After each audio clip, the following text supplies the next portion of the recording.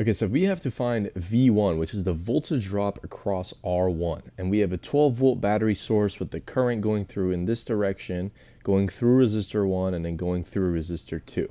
Now, if we pay attention, R1 and R2 are in one line, which makes them in series. And in a series circuit, the current does not change as it goes through each resistor.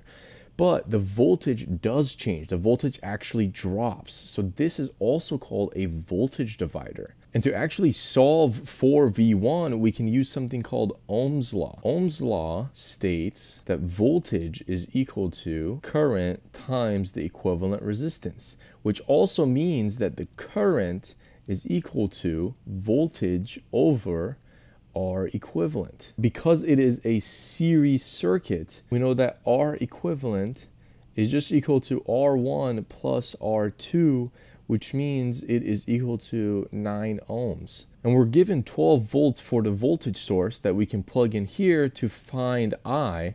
So I is going to equal to 12 over 9 ohms, which means I is equal to 4 over 3 amps. And now to actually find what V1 is, we can apply Ohm's law again and say that V1 is equal to the current, and again, because it's a series circuit, the current does not change, multiplied by R1, the resistor 1. So when we plug in these values, we get 4 over 3 amps times 3 ohms that's given to us, which means that the voltage drop across R1 is equal to 4 volts. And that is our final answer.